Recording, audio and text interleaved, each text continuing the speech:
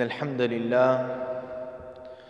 الحمد لله نحمده ونستعينه ونستغفره ونؤمن به ونتوكل عليه ونعوذ بالله من شرور أنفسنا ومن سيئات أعمالنا من يهده الله فلا مضل له ومن يضلله فلا هادي له وأشهد أن لا إله إلا الله وحده لا شريك له وأشهد أن محمدًا عبده ورسوله أما بعد فقد قال الله تبارك وتعالى في كتابه الكريم بعد أعوذ بالله من الشيطان الرجيم بسم الله الرحمن الرحيم يا أيها الذين آمنوا اتقوا الله حق تقاته ولا تموتن إلا وأنتم مسلمون وقال تبارك وتعالى أيضاً يا أيها الناس اتقوا ربكم الذي خلقكم من نفس واحدة وخلق منها زوجها وبث منهما رجالا كثيرا ونساء واتقوا الله الذي تساءلون به والأرحام إن الله كان عليكم رقيبا ثم أما بعد. Indeed, all praise is for Allah subhanahu wa ta'ala. Indeed, all glorification is for Allah subhanahu wa ta'ala. Surely and without doubt, it is to Allah subhanahu wa ta'ala that we turn to in all our affairs. Whether it be our need as human beings, our need as individuals who sin for forgiveness, we turn to Allah subhanahu wa ta'ala. Whether it is our need for assistance in our life, whether it is our need for anything, we turn to Allah subhanahu wa ta'ala and seek that assistance. When it comes to putting our trust and our hope and our reliance in something or someone, there is none to put your reliance in, there is none to put your trust in, and there is none to put your hope in except for Allah subhanahu wa ta'ala, because there is none that can help you, there is none that can aid you and assist you except that Allah subhanahu wa ta'ala wills it to occur. Similarly, nothing can harm you. Similarly, nothing can take away from you except that which Allah subhanahu wa ta'ala has willed to occur. As to what follows today, أيها المسلمون, know that we are in the best of days. Know that we are in the best of days that have been created by Allah subhanahu wa ta'ala. Know that Allah subhanahu wa ta'ala, He has created time. And Allah subhanahu wa ta'ala has created months. And He has created days and so on and so forth. And from amongst these days and these months and these times, there has been some that has been preferred over others in terms of benefit and in terms of magnificence. And as such, we are in one of these times. And we are in, as we said, the best of these times. As the Prophet ﷺ, he is reported to have said on the authority of Abdullah ibn Abbas, where the Prophet ﷺ, he said that there is no days in which righteous deeds or which good deeds are more beloved to Allah subhanahu wa ta'ala than these 10 days, or the 10 days of Dhul Hijjah, the first 10 days of Dhul Hijjah. And the people, they asked, the companions, they asked the Prophet ﷺ, وَلَا الْجِهَادُ فِي سَبِيلِ اللَّهِ, not even jihad fi sabilillah? And the Prophet ﷺ, he said, no, not even jihad fi sabilillah, except under one condition, except that a person goes out, that a man goes out with his wealth and with his life, and he returns with none of the two. Nothing is better in terms of righteous deeds in these days. Nothing is better in terms of righteous deeds in these days. And as the Prophet ﷺ, he said, except for one thing, except that if you go out in the way of Allah subhanahu wa ta'ala, if you go out in jihad fi sabilillah and you return with nothing, not your money and not your life. So special and so significant are these days. Amongst the benefits and amongst the actions that we should take in these days are some that I will remind myself and remind each and every one of us here today about. Know that in these days, one of the greatest pillars of Al-Islam is completed. And for many people, this is the completion of their Islam, that they perform the Hajj. As Allah subhanahu wa ta'ala, He mentions in the Quran that the Hajj is in a specially appointed time. As He mentions in Surah Al-Baqarah, that the Hajj is only in a specially appointed and select period of time. And in this period of time, people struggle and they strive with their wealth and with their life and with what they have to fulfill this pillar of Islam. And for many of them, as we mentioned, to complete their Islam. Why do we say this? Why do we say that they complete their Islam?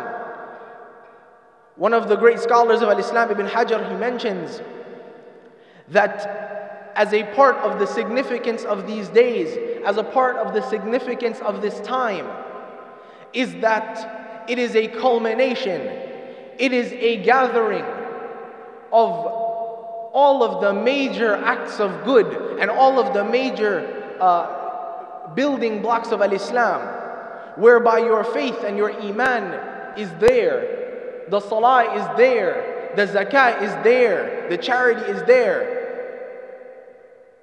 the fasting is there, and the hajj is there. And these pillars that we have highlighted and these good actions that we have highlighted, these are the things that I urge myself and I urge each and every one of us to take part in these days.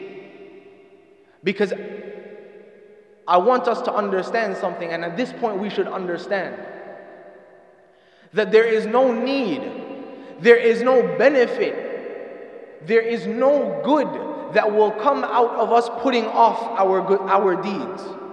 When you have an opportunity to do good, when you have an opportunity to give in the way of Allah subhanahu wa ta'ala, when you have an opportunity to do in the way of Allah subhanahu wa ta'ala, to do actions that will make Allah subhanahu wa ta'ala pleased with you, when you are given that opportunity, there is no benefit in you leaving that off. There is no benefit in you leaving that off. And we saw in the past months, what did we see? We saw so many people who vocalized their want and their longing to be in the house of Allah subhanahu wa ta'ala, to pray in the Jummu'ah, to do in the way of Allah subhanahu wa ta'ala. But they didn't have that opportunity then. They weren't able to do that then. Why? Because they were tested by Allah subhanahu wa ta'ala, and we were tested by Allah subhanahu wa ta'ala. Whereby Allah subhanahu wa ta'ala, He said, and this is one of the benefits that we can extrapolate, whereby Allah subhanahu wa ta'ala, He said and He tested us in this way. We had blessings, we had benefits, we had bounties from Allah subhanahu wa ta'ala that we did not even realize until Allah subhanahu wa ta'ala took it away from us. Then we realized. Then we cried out, hoping for a chance to do again. When in the past the masajid were very sparsely filled. When the masajid were very sparsely filled, people wouldn't come, people wouldn't do. But then the minute you take it away from them, everybody says, Wallahi, I wish I could have been in the masjid. Wallahi, I wish I could have done this and I wish I could have done that. But brother, but sister, you had that opportunity.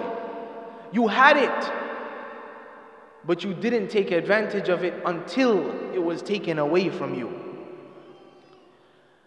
Ayyuhal Muslimun, know that from the sunnah of these days, from the sunnah of the Prophet sallallahu alaihi wasallam, and from the command of Allah subhanahu wa ta'ala, is to remember Allah frequently in these days. As Allah subhanahu wa ta'ala, He says in the Quran, وَاذْكُرْ رَبَّكَ كَثِيرًا. And remember Allah, turn to Allah frequently. وَاذْكُرْ رَبَّكَ كَثِيرًا. Turn to Him a lot, remember Him a lot. Make dhikr of Allah subhanahu wa ta'ala constantly. And this ayah, we find it at the end, or rather in the midst of where Allah subhanahu wa ta'ala specifically talks about the Hajj. Abdullah ibn Umar radiallahu anhuma, he reported that the Prophet sallallahu alayhi wa sallam, he said that there are no greater days in the sight of Allah in which good deeds are done except in these 10 days. So, be frequent in making takbir and tahmeed and tahleel. Frequently say Allahu Akbar. Frequently say Alhamdulillah. Frequently say La ilaha illallah, and glorify Allah subhanahu wa ta'ala in these days. Glorify Allah subhanahu wa ta'ala frequently in these days. And know, O gathering of Muslims, that the magnificence of these days are unlike any other. Even in the month of Ramadan, the days of Ramadan do not match the days of Dhul Hijjah. And some of the scholars, they go on to explain, and they say that while the nights of the last 10 days, the last 10 days of Ramadan, the nights are better in terms of the days of Dhul Hijjah are better. These 10 days of Dhul Hijjah are better in benefit and in barakah and in fada'il. As we mentioned, the basis of the Hajj and the basis of this season, not only for the people that are performing the Hajj, whom may Allah subhanahu wa ta'ala protect them and bless them and grant them success in their Hajj. Only a select few people will be performing the Hajj this year. But the essence of this entire season, as we mentioned, is a combination of all of the major pillars of Islam. And it is a testament to the oneness of Allah subhanahu wa ta'ala and the praise of Allah subhanahu wa ta'ala. As Allah subhanahu wa ta'ala, He says in the Quran, وَإِذْ بَوَّأْنَا لِإِبْرَاهِيمَ مَكَانَ الْبَيْتِ أَلَّا تُشْرِكْ بِي شَيْئًا. And remember, when we prepared for Ibrahim, when we told him to prepare this house of worship, saying that do not ascribe, do not add anything along with Allah subhanahu wa ta'ala. Do not commit shirk. Do not add anything with Allah subhanahu wa ta'ala, because Allah is one and the only one to be worshipped. This is part of the essence of this time. This is part of the essence of this season. Another point that we want to mention, and a reminder for us, is something that people, many times you tell the Hujjaj, but it is also something that we need to keep in mind, especially in this time. It is sincerity in our actions. You know, you tell the people that are going for Hajj and their leaders, they tell them that make sure that your intentions, make sure that what you are doing is for Allah subhanahu wa ta'ala and no one else and nothing else. You're not doing it for show. You're not doing it for any other reason except for Allah subhanahu wa ta'ala. Know that this is true for any action. Know that this is true for any action, as Allah subhanahu wa ta'ala, He says in the Quran, أَلَا لِلَّهِ الدِّينُ الْخَالِصِ.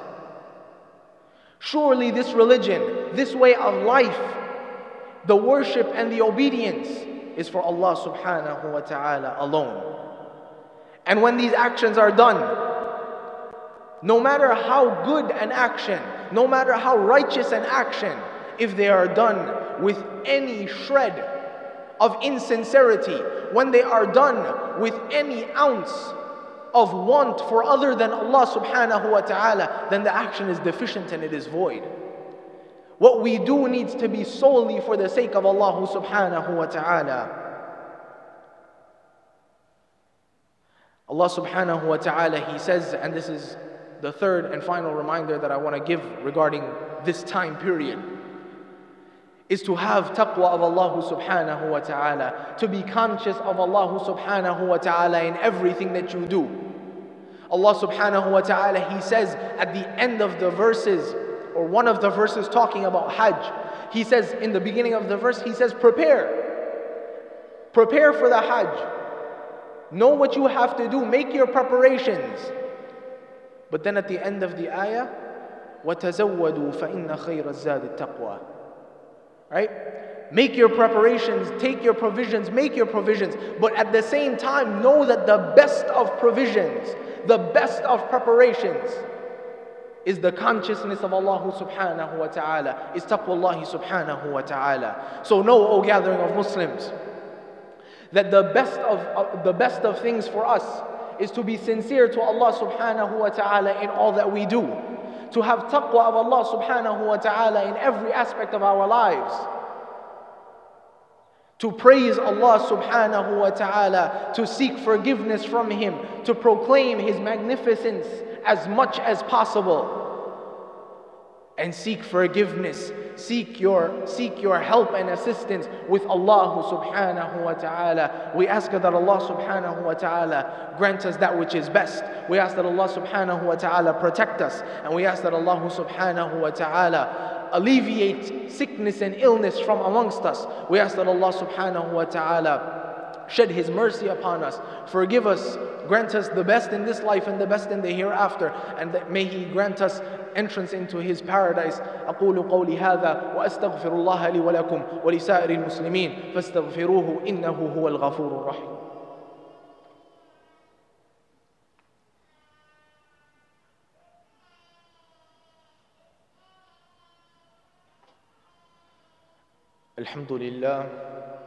الحمد لله والصلاة والسلام على رسول الله وعلى آله وأصحابه ومن استنى بسنته إلى يوم الدين. أما بعد، قال النبي صلى الله عليه وسلم: أرحم أمتي بأمتي أبو بكر، وأشدهم في أمر الله عمر، وأصدقهم حياء عثمان، وأقضاهم علي، وفاطمة سيدة النساء أهل الجنة، والحسن والحسين سيدنا الشباب أهل الجنة. اللهم اغفر لعباس وولده مغفرة ظاهرة لا تغادر ذنبا. الله في أصحابي لا تتخذهم غرضا من بعدي، فمن أحبهم فبحب أحبهم، ومن أبغضهم فببغض أبغضهم، وخير القرون قرني ثم الذين يلونهم ثم الذين يلونهم. عباد الله، رحمنا ورحمكم الله. إن الله يأمركم بالعدل والإحسان وإيتاء ذي القربى وينهى عن الفحشاء والمنكر والبغي يعظكم لعلكم تذكرون. اذكروا الله يذكركم وادعوه يستجب لكم ولذكر الله تعالى أكبر والله يعلم ما تصنعون. وقوموا إلى صلاتكم.